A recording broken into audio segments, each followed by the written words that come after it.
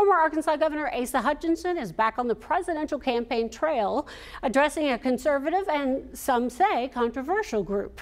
Over the weekend, he spoke in Philadelphia at an event for Moms for Liberty. It's even been labeled a hate group by the Southern Poverty Law Center. The group says it pushes for parents to have more control of their child's education. In his speech, Hutchinson highlighted his work with public education during his time as governor.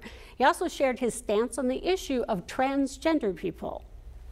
I believe that God created two genders.